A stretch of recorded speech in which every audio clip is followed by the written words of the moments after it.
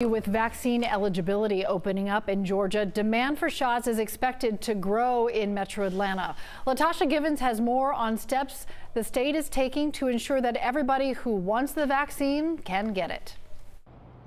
There's a lot of excitement about the grand opening of the mass vaccination site here at Mercedes-Benz Stadium. GEMA and FEMA have stepped in to help meet the growing demand. But we also learned today the demand has not been as high in some rural areas, leading to a major site being closed.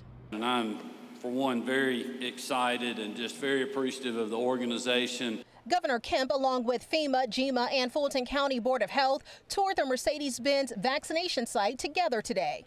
Tomorrow is the first day it will be operating with FEMA's help.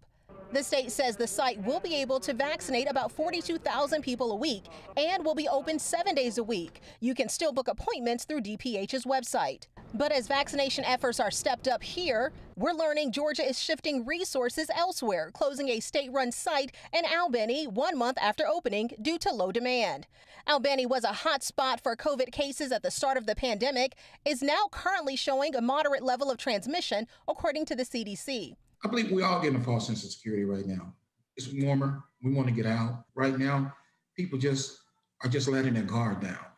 And Dr. Rogan says he's still seeing a lot of hesitancy with the vaccine in the African-American community. Now consider this, the U.S. Census reports that 74% of residents in Albany are African-American. Dr. Rogan believes that is just one factor to the lower demand in that area.